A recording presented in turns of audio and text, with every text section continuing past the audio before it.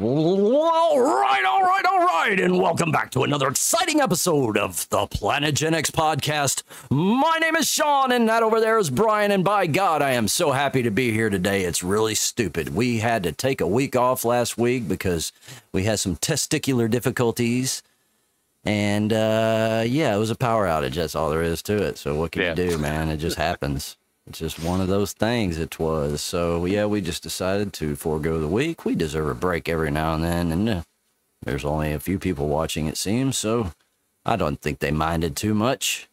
Yeah, we're still dialing it in a little bit. Yeah, it's all good, man. We can come back with a fury today. So how was your week? How you been?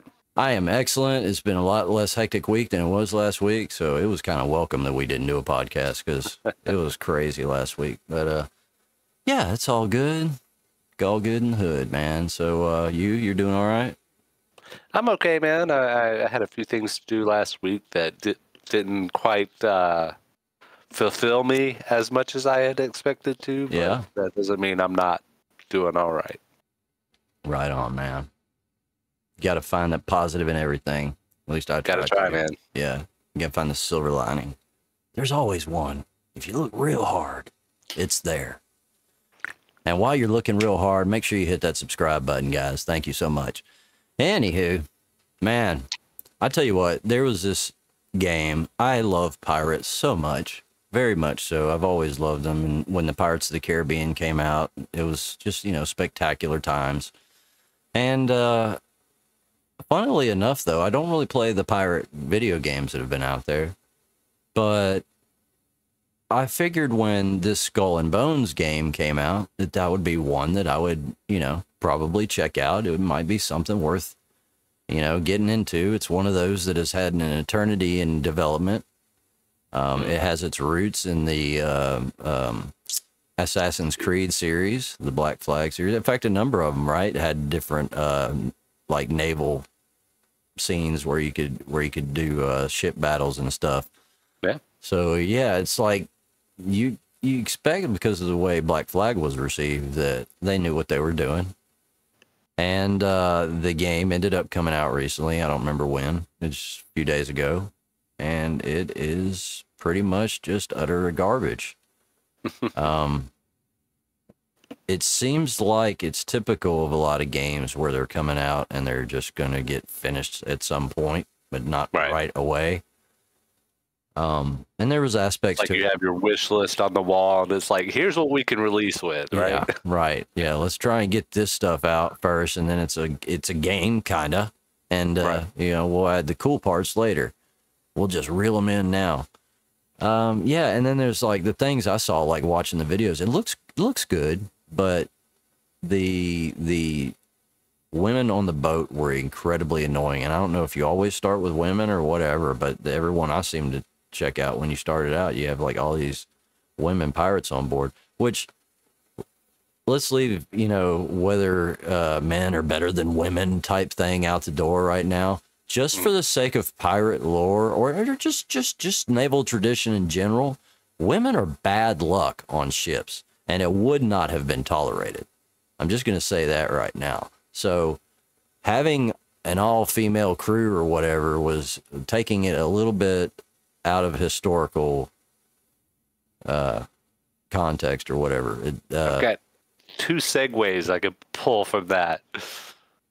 Yeah. One of them is obviously, what is it, Gemini is having problems. Yeah. Apparently it's overcorrecting on cultural standards. Yeah, like giving AI images, like say you wanted an Elon Musk image, you're going to get, Brother Musk.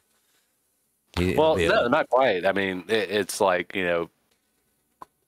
traditional, colonial, blah, blah, blah. And then it's got like, obviously races that aren't involved in the question of what you're asking. Because it's, honestly, I think it's overcorrection. I think it's something that it's trying to say, okay, we have to, include, we can't be exclusive. So that's not in the programming. So I don't know. Yeah, it's crazy how over the top it is, and that's just putting it mildly. Right. But yeah, so Skull and Bones, man, like I don't know. It's a failing in AI, is what I was going to say. But yeah, Skull and Bones, that sucks. You know, I spent many a Halloween as a pirate in my younger years. Was this one on your radar? Yeah, I mean, it was something that I kind of looked at, but I haven't really kept up with. To be honest, as far as games are concerned, I think that's our main gaming thing. Yeah. We have one more thing about gaming you want to talk about, but I was going to bring up our mutual friend is probably most likely playing a game that I really didn't have a chance to check out until today. It's gotten a lot of attention and popularity, and it's Helldivers 2. Yeah. And I had no idea. I was like, okay, it's just something that people are obviously enjoying for whatever reason because there's nothing else going right now. Turns out it's basically a Starship Troopers game. Oh yeah, I had it. I just deleted it. I hadn't. Oh, yeah? I needed the hard drive space bad because Pacific Drive came out, dude. Right. And I had been seeing that was on my radar big time. I'd been seeing a lot of things on that in the past month, and it finally came out. And I sent you a link about it, and I mean, I'm just like, wow, this game is pretty damn awesome. And it sucks too because I'm on top of playing this game that's not that old, but it's not a brand new game. It's Days Gone, which is the game I had been trying to find. I thought that game that it came out recently, the day after or whatever, the one that failed miserably the day before. Yeah, that's the game I thought I was wanting. I'd seen a trailer a while back and I couldn't remember the name, but it had Day in the title. And so I came across the day before and I was like, yeah, that kind of looks like what I saw kind of. And no, but so I don't know how. I guess I saw another like playthrough or something. And I was like, well, that looks a lot like what I've been wanting. And sure, that's the actual fucking game. So I played that a little bit. Love it, dude. The day, what did I say? Shit. Now I'm getting my days confused. Well, I think I corrected you Days Before, but was it Days Before or Days Gone or? Days Gone is the one I'm loving. Right, yeah. And the day before or the day after is that failed game. Right. Yeah. But yeah, Days Gone, man. Great freaking game. I think it came out in 21. Sounds about right. Yeah, but it looks great. So far, the story's really great. So I am so torn right now between Pacific Drive and that. You know, I had to take Red Dead Redemption off. I wasn't playing it, and I needed the hard drive space bad. And yeah, I had the Helldivers 2. And I'm like, well, I guess you got to go because right now I got two games that are really, you know, grabbing my attention. And there's no way I can wedge a third in there. I was just telling my wife the other day about how I don't remember the last time I finished a fucking game. Right. Dude, strikes again. Oh my God, dude. Like, yeah, it's bad, but it's not only that. I started thinking about it. It's not fair, dude, because of the way they release games. I mean, it's just like you don't even get a chance. I'm not the kind of player that can knock a game out in a couple days, man. It's just not happening. And I know there's a lot of guys out there that do it. They get through these games quick and it's fine. They can deal with the game release schedule. I cannot. Right. Well, I mean, that was one thing that I kind of thought about trying to do differently in my gaming experience. Cause for me, a 80-hour game or whatever, that is, most people say, yeah, you'll finish this in 80 hours, which is plenty of content generally. Yeah. Easily 200, 300 hours for me, if I'm into it. Right. Yeah. Yeah, if the game's right and done right, you can get a lot of playtime out of it. Yeah, I think I did that with Witcher, right? Yeah. Witcher 3. Oh, yeah. Hundreds of hours in that game, just chilling, right? Right. Yeah, I've still yet to try that one. I've got it. It's stacked away somewhere waiting to be looked at, and I just never have gotten there again. I can't keep up. Yeah. I'm wanting to put Hogwarts Legacy on the computer instead of on my Xbox and replay that and start over from the beginning and play it, but I can't do it, man. I mean, it's like, pulling myself apart with all this shit. So my idea was basically, if I'm going to get into another game, I have to start playing objectively, as opposed to just, soaking in the world and just, oh, this is so great, I love this, everything. Make goals of the game and like, try to get through it in a particular fashion, as opposed to, well, I gotta turn over every stone in this room, right? Oh, yeah, dude, it's hard when you're like wanting to make sure you don't miss a thing, man. I like to cover every base. I know you do too. Same. Yeah. Yeah. Oh, it's rough, and it's funny because this is Skull and Bones, which is where we started with this topic. They were, I guess, self titling themselves as quadruple A title or whatever, which just even makes it just insult to injury, because if you're gonna call kind of bullshit like that out, you better be ready to back it up, man. And they just have not backed it up. But there's high probability that they'll get it to a state where it might be enjoyable a year from now or something like that. Yeah. But, well, I mean, we've seen that a lot with games here recently. They'll release something lackluster. Now, interestingly, what it's done, it's allowed these sneakers like Helldivers 2 and Power World to just pop out of nowhere. Yeah. And, still the show. Yeah, and grab the attention of everyone for a while. Yeah. Fuck, I forgot where I was going to go. Oh. That's all right. Speaking of gaming, Xbox did reveal their plans. Right. Which, pretty much was of what some expected and a lot less than the internet made out to be, obviously. But I think in the long run, many people are going to be right. I think this is just the beginning, to sticking your big toe in the water to see what it's like. They're going to try it out. They didn't throw any big titles out there that really were going to hurt them. Well, you got to hit us with the plan. Well, I mean, like they're gonna do like what the exclusivity on like Hi-Fi Rush is gone, and wasn't it that game that we were talking about that I didn't even know the name of? It was like the Pentiment or something like that. I think that it was it. Yeah, it may have been it. I remember something like that you mentioned it. We were both kind of like, what the hell even is that? Yeah, I don't even remember all the games, dude. It was like four titles they talked about. None of them I was like, I mean, like Hi-Fi Rush, I think was the only one I really was like, okay, I've heard of that. Did you know of any of the other ones? See, I mean, you guys, everybody can see there's 1,000 videos on this shit, so right. I just figure everybody already knows. Yeah, I recognize most of them outside of the one that we were like, what I thought that was a joke at first. So they're dipping their toe into what? Oh, just like the exclusivity thing, like, letting their game titles go out to Nintendo and PlayStation and stuff like that. Right. And trying to get more market share, I guess. Yeah.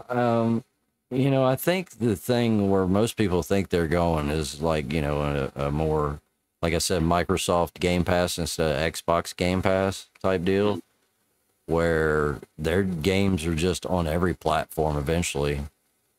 That whole thing where people are saying they may give up the console, maybe they do, and it's just not right now.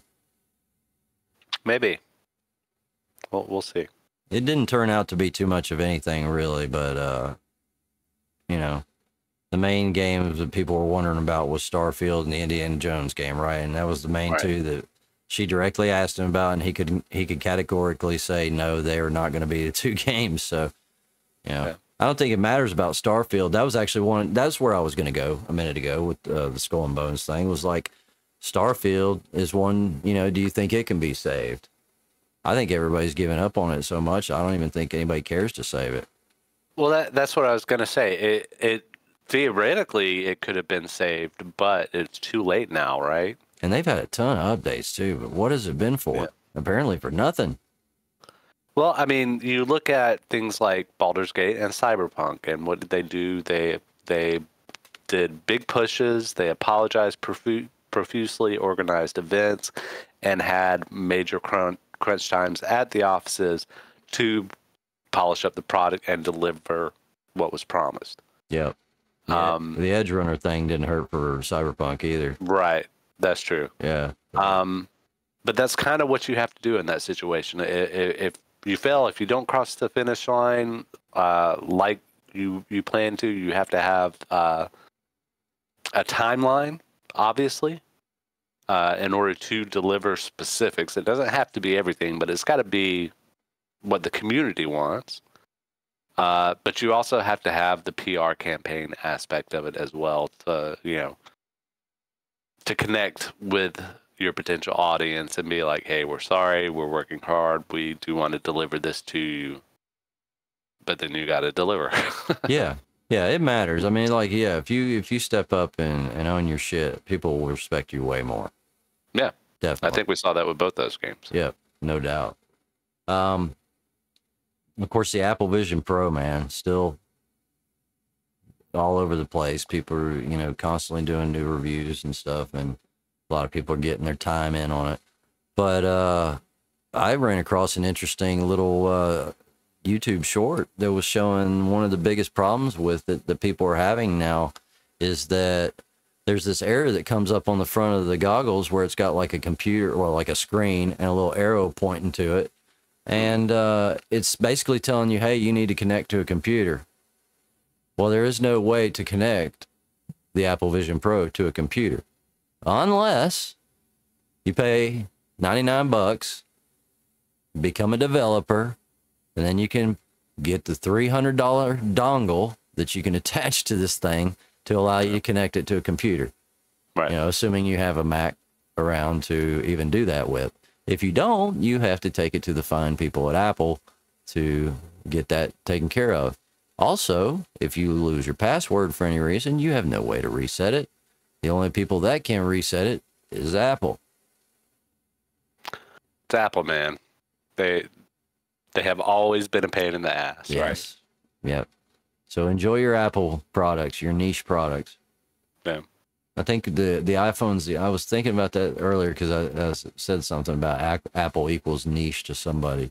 Because it was Linus. I was just watching a video and he was talking about the Apple Vision Pro, and the other guy, I can't think of his name, he said something about niche, and I was like, Apple equal niche, I mean, that's what they are. And when I typed it, I did have in the back of my mind, I realized the iPhone, the iPad broke out of that mold, I should say, for them. But for the most part, they've always been niche. Well, yeah, I think we've mentioned it a number of times here, that their whole idea of their product is it's not a machine, it's a part of your identity, right? Yeah. It's like furniture to them, man. It's like a part of your, like you said. Well, and I'm going back to when it was big computers on desks. They want it to be part of furniture. But yeah, you're taking it to the modern level and saying it's part of your ecosystem on your body or something like that. Well, no, I just meant like, even when it was the Steves, right? It was more about like artistic expression and that's what they were focusing on as opposed to what it's actually delivering. Yeah, no doubt. Not that it delivered poorly, I don't think. It's just it was like a work of art with a computer inside it. Right, yeah. Yeah, and that's the way they price it as well. Yeah. But Nvidia is also in the news again. They've got a new app coming out. I'm trying to think. I don't know how old Control Panel is. I think it goes back to 2001, maybe. I can't remember. I mean, it's been a long time. It has been a long, long time. So it's finally going to get... So the Control Panel, the NVIDIA Experience, which I actually don't use because I get 10 frames better in my flight simulator, which is huge for me, to not have it on there. And whatever, any separate apps that you've had around are all now going into this one NVIDIA app, and it's just called the NVIDIA app. Right. So I know the latest drivers you can get right now allow you, so any beta users have to have these latest drivers for it to work. I'm not going to deal with the beta. I'll wait till they come out with the regular version before I get into all that. But I mean, It looks okay. The user interface is all right. I mean, that's the main thing. They're looking at people like AMD and Intel's interfaces and how slick they look.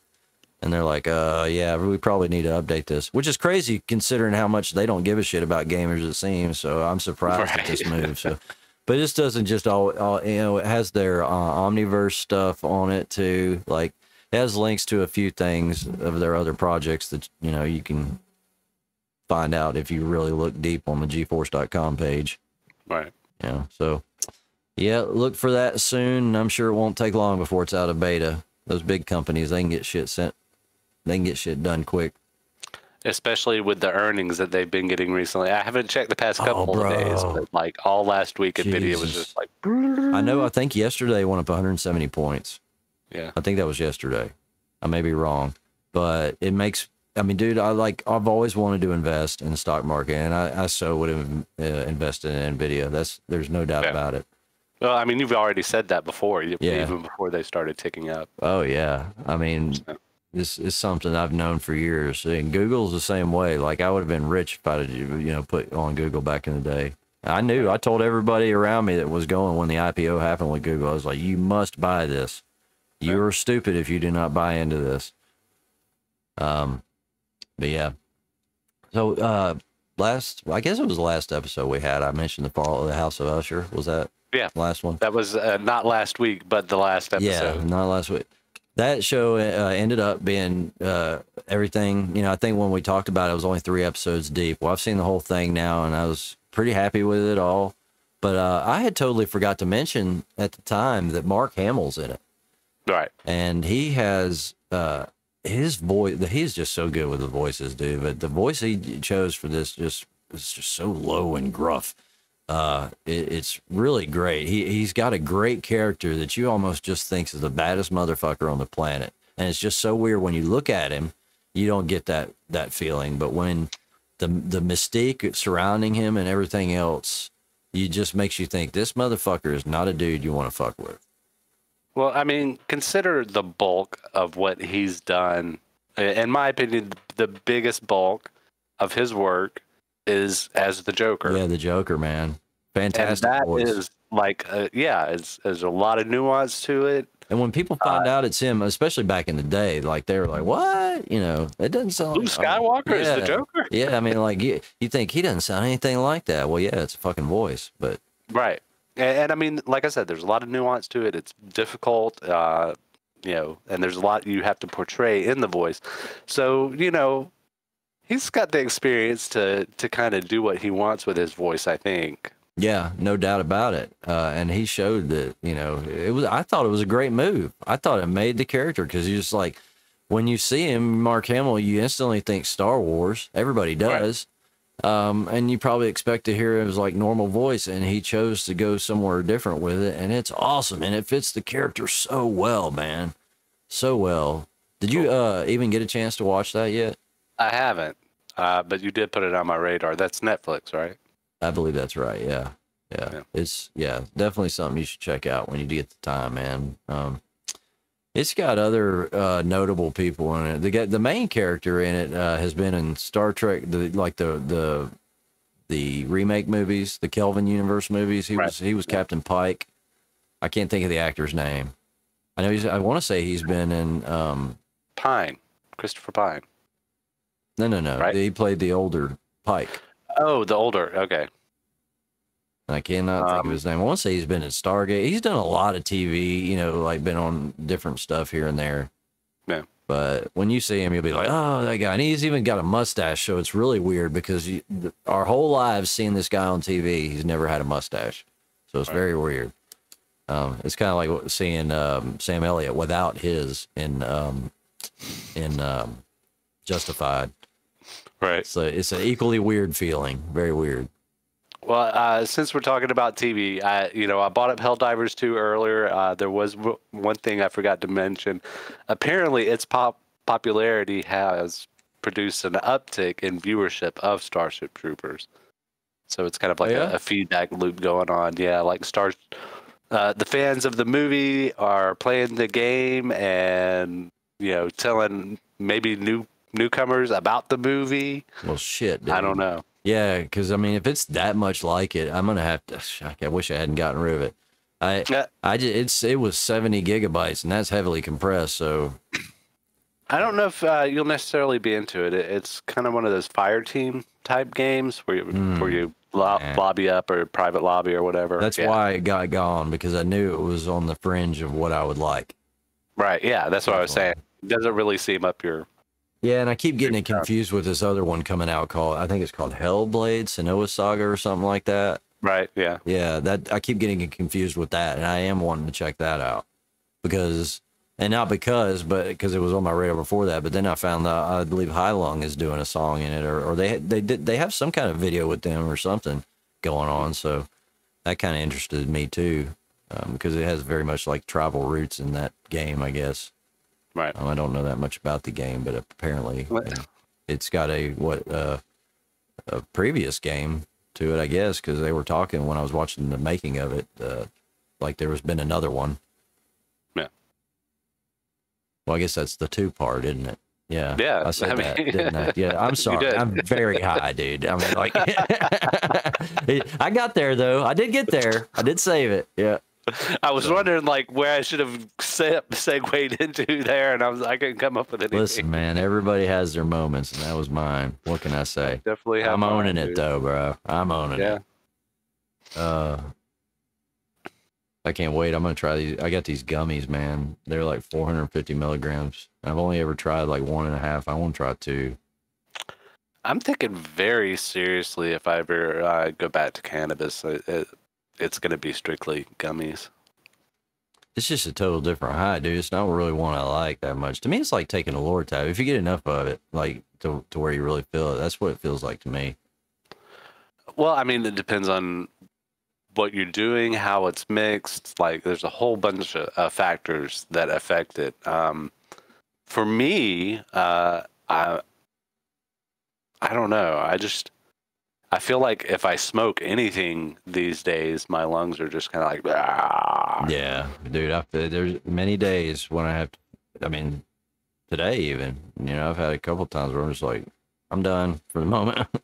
Right. It's like fucking, cheese grater on the old throat. Right. And it's also just like, the idea of, I mean, I don't know about you, but me personally, I haven't really been interested in being high in a long time. For me, it's more like, I think you've said this before, it's more like self-medicating. It's not about being high. It's about coming down, grounding yourself, and being able to not continue to be up here, right? Yeah. So, yeah, it has many, many medicinal benefits that I believe really help my quality of life.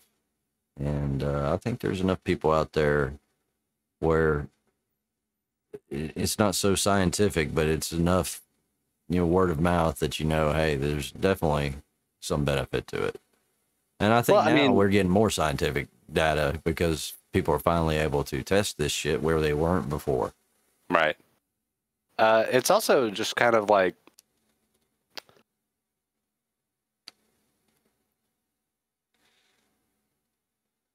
I'm struggling to form this thought, you know how that goes.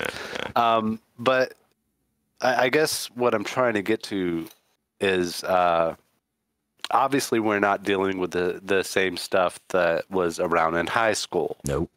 Right.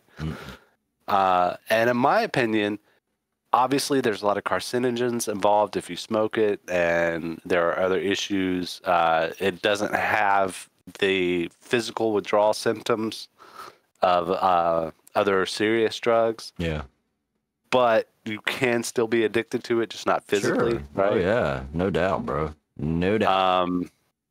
So I don't know. I think for me, if you could dial it back down, it's great for like blood pressure and like all kinds of other stuff that. Oh, yeah. I think it. My blood pressure is wicked low, like sometimes really too low, honestly. And I constantly at the doctor when the nurses take it, I'm like, it's okay, I'm high right now. Right. I do. I tell them, I was like, it's cool, I'm high. I'm just really relaxed right now. Because they have me sitting there for 2 hours, dude. I have got to go in blazed up.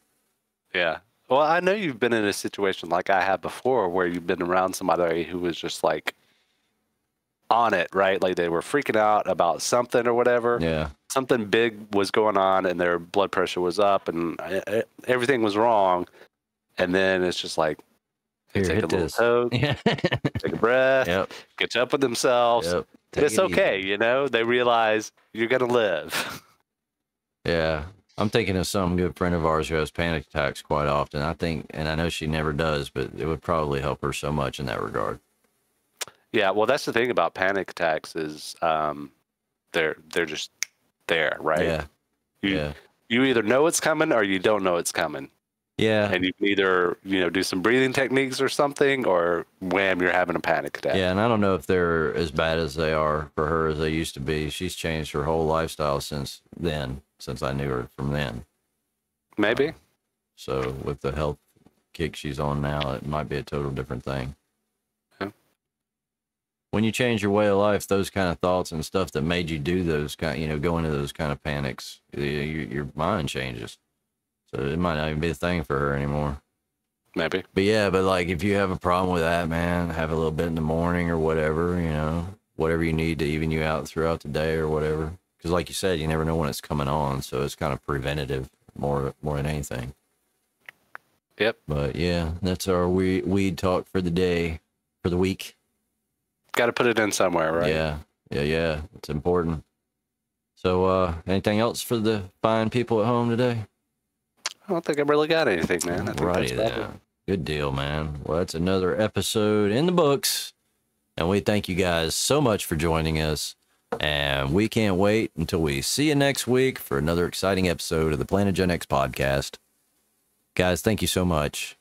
As always, be excellent to each other. And we'll see you on the flip side. Thanks, Peace everybody. out. Yeah.